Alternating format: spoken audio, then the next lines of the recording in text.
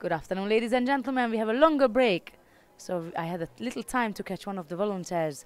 Barna Karina is right beside me, and we're going to have a little chat with her about her role here in EYOF Györ 2017. So first of all, thank you so much for joining us. Have you ever done any judo? Well, I was playing it for 4 years, then I changed to handball, but I really like watching it.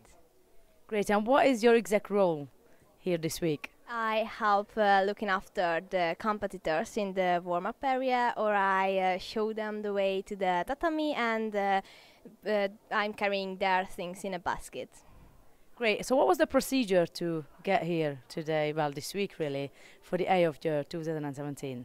First of all, you should register on a EYOF page. When you had to bring some information about you, like you are a team worker or you can communicate very well, and that you can speak English, German, and what languages you can. And then we had an interview, and they tested our language skills, and we played a lot of games. And then we had an email conversation, and then there was a training day on the 19th of May, and then we are here. So it was a long but very exciting process. Yeah, that sounds like a long process. What was your highlight so far? Tomorrow is our last day here, so what was your highlight so far?